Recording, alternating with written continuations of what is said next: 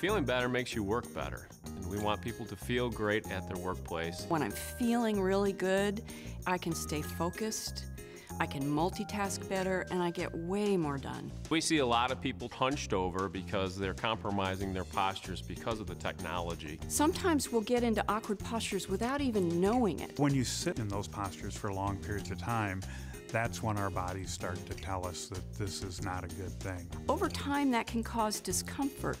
Your productivity goes down when you're hurting. The body wants to move.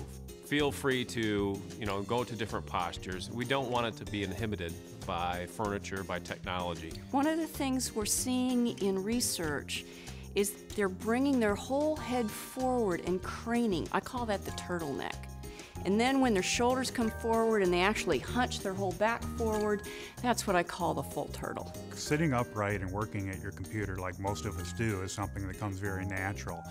But to be able to sit back, recline in your chair, bring your monitor close to you, bring your keyboard close to you, is something that I think all of us need to probably think overtly about. We can stay more comfortable if we keep moving all day long. It's the mixture of all those postures that makes the body happy. Body awareness is one of the most crucial things we have to teach to people. So listen to your body, listen to your shoulders, listen to your arms, listen to your back. If you're not feeling well about your body posture, then readjust. When we're not hurting, we can thrive.